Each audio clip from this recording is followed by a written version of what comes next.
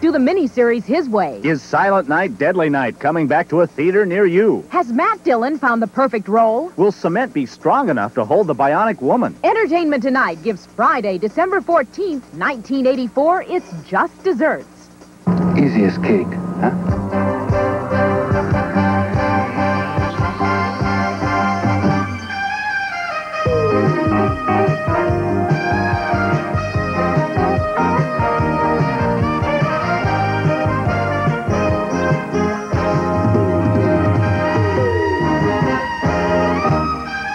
Hello, everyone. I'm Rob Weller. And I'm Mary Hart.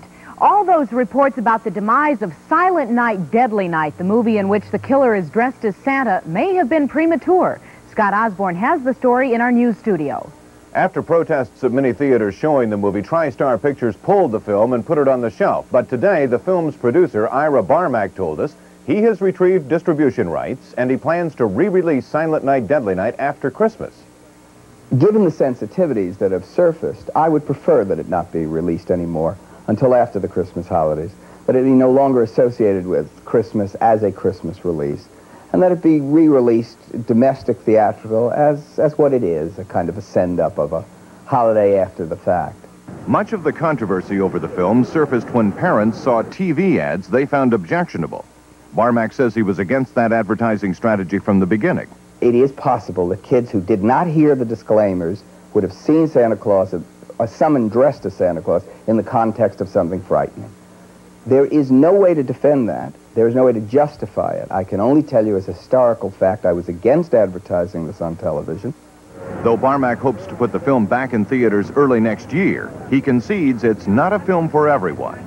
I think it will always be a battle between the people who understand why this picture is a send-up and those who on the face of it are going to be offended by it.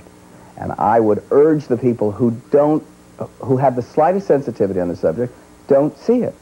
Trade paper reports today say Barmak will try to release Silent Night, Deadly Night on the West Coast before Christmas, but Barmak told us he doesn't think he has enough time to do that.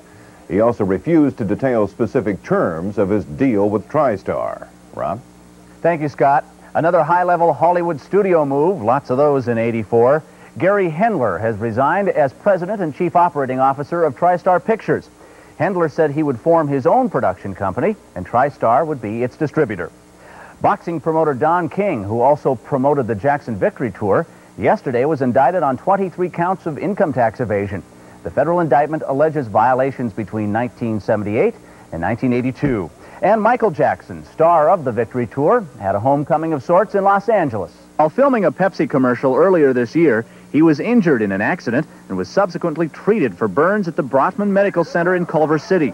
In appreciation of his treatment there, both Jackson and Pepsi are donating an undisclosed amount of money to the Burn Center, which has been renamed the Michael Jackson Burn Center. He joined Pepsi president Roger Enrico at a press conference to make the announcement. Michael hugged his doctors and posed in front of a big brass plaque, which will display his name at the Burn Center. Apart from that, he was relatively speechless. All he offered was a simple, "Thank you." Frank Sinatra put in a rare appearance yesterday at a news conference called to promote a miniseries about his life. Alan Arthur was there. Well, I don't think it's a matter of clearing anything up. I just think it's a matter of doing what happened to me in my lifetime, or most of it. And then people can decide for themselves whether what they read was right or what we're saying is right, or what we're doing is right. Audiences will be able to decide for themselves when the life story of Francis Albert Sinatra is brought to television. The 6-hour miniseries is scheduled to air on CBS during the 1986-87 television season, and it's going to be produced by someone who knows Mr. Sinatra very well. Tina Sinatra, youngest daughter of Old Blue Eyes, will shoulder that responsibility. This is going to be painful, I want to tell you. We'll fight and we'll cry and we'll complain to each other and argue, but the commitment is made. He knows if he doesn't do it, someone else will, and we have to tell the truth or it won't be good. One of the continuing misconceptions Frank Sr. aims to clear up in this TV biography is his feeling about the press. I'm not angry with the press. I'm angry with certain members of the press, not the press. As to questions about who will play the lead role, daughter Tina will only speculate. Well, if David Bowie weren't English. Alan Arthur, Entertainment Tonight. Today kicks off one of the biggest movie opening weekends of the year with 6 new films entering the competition for your holiday box office dollar. They are Dune with Kyle MacLachlan and Sting, Francis Coppola's Cotton Club with Richard Gere, Diane Lane, and Gregory Hines, Starman with Jeff Bridges and Karen Allen, Runaway starring Tom Selleck and Gene Simmons, Mass Appeal with Jack Lemmon goes into limited release, and British director David Lean returns to filmmaking for the first time in 14 years with A Passage to India. Gene Wolfe reports on its celebrity screening last night. A Passage to India, based on E.M. Forster's classic novel, has finally made it to the screen. And it marks the return to filmmaking by David Lean after a 14-year absence. You've long held a fascination for India. Why is that? I just like it. I've been there many, many times. I've always wanted to make a film about it, and here it is. When I first saw Mrs. Moore, it was in the moonlight. I thought she was a ghost. The film stars Victor Banerjee, Alec Guinness, and Judy Davis in a drama about heavy-handed British colonial rule in India, a country which is full of sharp contrasts. It's a whole different kind of way of life, of civilization. Lots of images of people, lots of people. A lot of sadness, a lot of poverty, and a lot of struggling to survive. I hope the film will help give some kind of relief to the people who are suffering, or at least are sharing the suffering of us Indians, and will thereby encourage a movement towards India. Gene Wolfe, Entertainment Tonight. Some good news today for Lone Ranger fans who had trouble recognizing Clayton Moore with his mask off. Moore, who had to make do recently with sunglasses, had been prohibited from appearing as the Lone Ranger. Well, the Rather Corporation, which had sued Moore, causing the sunglasses for mask switch, has dropped charges. Moore can now go anywhere he wants as the Lone Ranger. And in New York, another week of testimony is on record with the Westmoreland versus CBS libel trial. Dixie Watley filed this update report. Despite Westmoreland's attorney Dan Burt's efforts to the contrary, the CBS team won a major victory this week. Judge Pierre Laval blocked admission of major portions of the so-called Benjamin Report, CBS's in-house investigation of the documentary. The report, ordered by CBS when Westmoreland criticized the broadcast, faulted producer George Cryle for violating certain CBS policies. While CBS ultimately concluded the broadcast was accurate, many felt some of the report would cast both CBS and Cryle in a poor light. Judge Laval decided against admitting the report because much of it had nothing to do with the issues of the trial. While Westmoreland's attorney Dan Burt won't have the Benjamin Report to work with, he's used just about every other weapon against Cryle. Pointing his finger and often raising his voice, Burt has accused Cryle of destroying research that supported Westmoreland, of coaching witnesses, and even of fabricating entire incidents. Throughout the week, Cryle has calmly repeated that he did nothing wrong and assured Burt that future witnesses will support both him and the documentary. Cryle's testimony will continue next week. Dixie Watley, Entertainment Tonight. Here are this week's top 5 pop singles. New Edition is 5th with their first top-of-the-charts hit, Cool It Now. The Honey Drippers, featuring Led Zeppelin's Robert Plant, are 4th with Sea of Love. Hall & Oates are next with Out of Touch. Holding on to 2nd place is Duran Duran with The Wild Boys. And at the top of the pop singles chart, Madonna with Like a Virgin. We'll have a look at the video version later in the show. Coming up next, Elya Baskin, a Russian emigre, gets an American dream come true in 2010. And ahead, Matt Dillon, the Flamingo Kid, goes on location in Australia.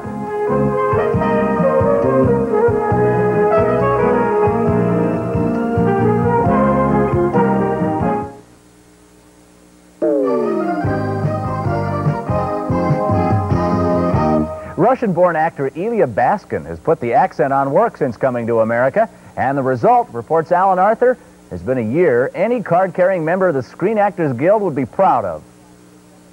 Easy as cake, huh? Pie. Easy as pie. Call it typecasting. Playing the Russian cosmonaut in 2010 is former Soviet citizen Elya Baskin, a successful actor with the Moscow Art Theater who left Russia in 1976 when the Soviets relaxed immigration rules for Jews. But the idea that he would play in a big Hollywood film seemed as far away as the moons of Jupiter. I remember I saw 2001 back in Russia in I think it was 1971. beautiful film then, and it was so far away. And if at that time somebody would tell me that you would be in the sequel in the next film, I would think that this person needs to see a doctor or something. And here I am. The road, however, from the Moscow Art Theater to the sound stages of Hollywood was not an easy one. At one point, I decided to give acting up because it was too painful to waiting for the phone to ring and nothing was happening. So I decided that that's something I have to think about, and maybe I should quit it and find something else to do. So when another Soviet emigre, Alexander Polowitz, asked Baskin to help start the Russian-language newspaper Panorama, Baskin jumped at the chance. When we started, there was only 3 of us who was making this paper. And so I was a photographer, I was a writer, I was a publisher, I was a layout artist, I mean, everything. It was a very interesting and exciting thing. Let's practice our English. Okay. Okay? Okay. Let us practice. Baskin's lucky break came with Moscow on the Hudson. Playing a Russian who's resolved to defect fails him at the last moment. In Moscow on the Hudson, Anatoly the Clown was dreaming about defecting because there wasn't any other way out for him. In my case, I left legally. If you remember, starting early 70s, the time of detente, when lucky people who had relatives abroad could leave country. And we all were afraid that it wouldn't last too long, so I used this chance to just leave the Soviet Union, not knowing what will be ahead of me. With Moscow on the Hudson and now 2010, 1984 has been a big year for you. Is America all you thought it would be? A little bit more. I didn't realize how much opportunity one can have if he has the determination to do things. The $41 million Dino De Laurentiis science fiction epic Dune finally landed on Earth today. I don't know if Leonard Maltin has recovered from the ride, but he is here nonetheless with his review. We will kill until no Harkonnen breathes Arakeen air. Dune, a world beyond your experience, beyond your imagination. Let me tell you, this film is not only beyond my imagination, it's beyond my comprehension. Let me try explaining it to you. The Messiah of the Fremen on the planet Arrakis is in actuality the son of the House of Atreides from the planet Caladan. But he's being sent to combat the Harkonnens by the Padishah Emperor while he's mining the precious melange. Now, he shouldn't have been born at all, according to the Reverend Mother, but now he's going to become the Kwisatz Haderach as he tries to fight the giant worm on Arrakis. There'll be a quiz. Pay attention.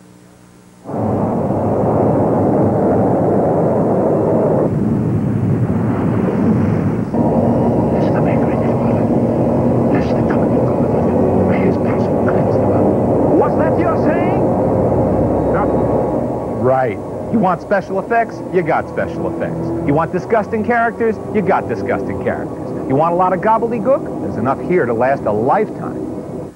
Now, I know that Frank Herbert's Dune books are very popular, but I can only judge this movie, and it's so frustrating because all that money and all that imagination add up to a giant exercise in boredom and confusion.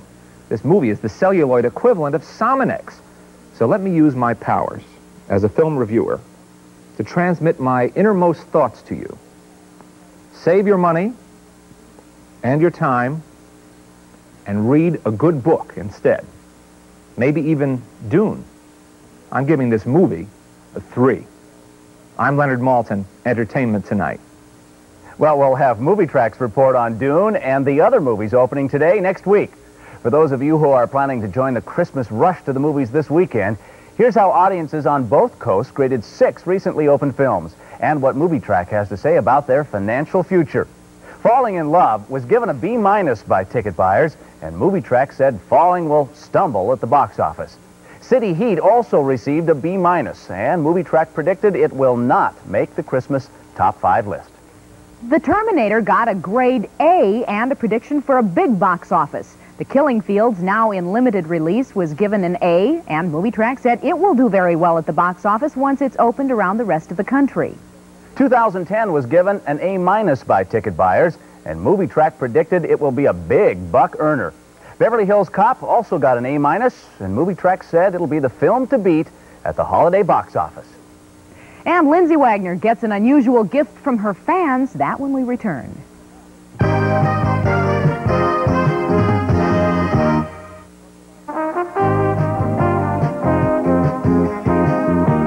What's up with Gregory Harrison and Randy Oakes? What's going on The Young and the Restless? Bill Harris tells it all inside entertainment. Bill? Thank you, Mary. From our carbon copy department, ABC plans a pilot titled Beverly Hills Station. This original idea centers around a comedic look at Beverly Hills cops and crime. You can bet it will not star Eddie Murphy. On and off the ailing list, Jack Wagner was off General Hospital this week. He's been suffering from a bad back. And Alex Trebek was out sick last week with an attack of kidney stones. Happy to report he's back hosting Jeopardy. The problem has passed. From our Couples on the Move department, next Wednesday night, Trapper John's Gregory Harrison and actress Randy Oakes repeat their marriage vows before a gathering of their Hollywood friends. It's a public celebration of their 3.5-year-old secret marriage, which came to light earlier this year. And finally, The Young and the Restless daytime star Phil Morris, son of Mission Impossible's Greg Morris, tackles a pretty big mission himself next month. For a new storyline, the young black star will go undercover and be turned white. And they say nothing ever changes in Hollywood. Phil Harris, Inside Entertainment. We'll talk again. Rob? Thank you, Bill. CBS won the Daytime Nielsen Derby last week with an average rating of 6.5. Top show honors, however, went to ABC's General Hospital with an average of 9.1.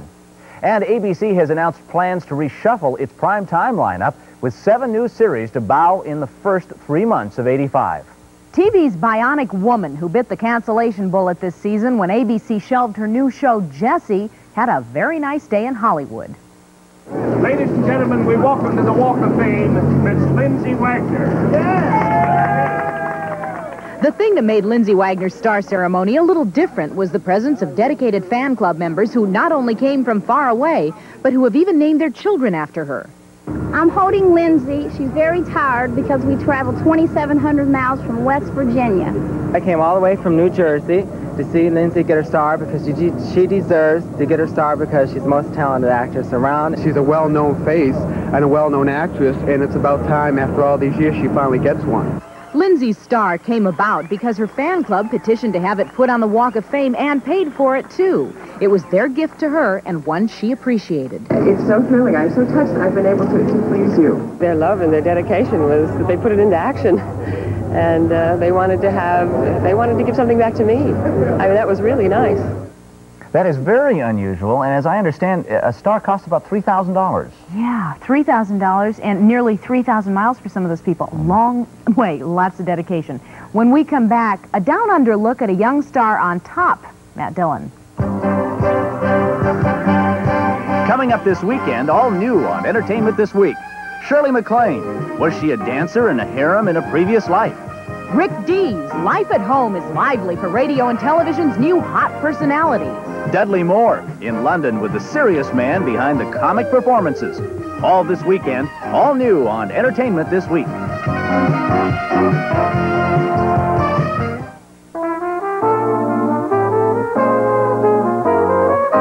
Time now for the ET Digest for Friday, the 14th of December. On tour, Smokey Robinson at the Beverly Theater in Beverly Hills and Cheetah Rivera at the Tropicana Hotel in Atlantic City. New in the record store, an album, Bop to Wop from Manhattan Transfer. New in the video store, Start the Revolution Without Me with Gene Wilder and Donald Sutherland. And Willy Wonka and the Chocolate Factory, also starring Gene Wilder. And celebrating birthdays today, Patty Duke Aston is 38, Lee Remick 49, Abby Lane, George Firth, and Charlie Rich are all 52, and Maury Amsterdam is 70. Ever since his movie debut 5 years ago as the young tough in Over the Edge, Matt Dillon has been making movie critics stand up and take notice. But it's not movie reviews that matter to the young star, as Dixie Watley discovered when she talked to him recently on location in Australia. Aspic, Jeffrey? Mother, I don't really think Jeffrey knows what aspic is. No, I don't. In Flamingo Kid, Matt Dillon plays a street-smart Brooklyn youth who finds himself thrown into the world of a ritzy Long Island beach club. Dillon is an actor who goes where the good roles are, including a recent journey to Australia, where he played an American soldier gone AWOL during World War II, in a film with the working title of Rebel. He found filmmaking down under a bit different. Yeah, they take these tea breaks, which they don't do in the States, so it's nice, you know, you can catch a second and third wind. I really like it here. I mean, it's not like I'm in Siberia or something. Yeah, it's a nice country. But, yeah, I get homesick. Just, you know, sometimes just being away, you know, but I can get like that, say I'm from New York, you know, I can get like that if I'm making a movie in Chicago, you know. He has no difficulty playing a wide range of characters on screen, but like many actors, his off-screen personality is more guarded. Two of the most difficult things are getting what you want and not getting what you want. You know, and I think I could apply that to myself sometimes. If I want something, then I get it. But then all of a sudden, I've had that. What next? You know, it's a matter of always being hungry, which is good to a certain degree, and it can also be, you know, not so good. Do you ever worry that it's just never going to be enough, that you'll never be completely satisfied? That's always the case. And you can never be completely satisfied. Can you? I can't. Well, Monday on Entertainment Tonight, Mary Lou Henner talks about her new film, Johnny Dangerously, and Doug Sheehan talks about life on Knots Landing. And just a reminder, don't forget to join Rob and Lisa Gibbons this weekend for another edition of Entertainment This Week. We're going to leave you today with a look at the #1 song in the country. As we told you, Madonna's Like a Virgin. Have a good weekend. Bye-bye.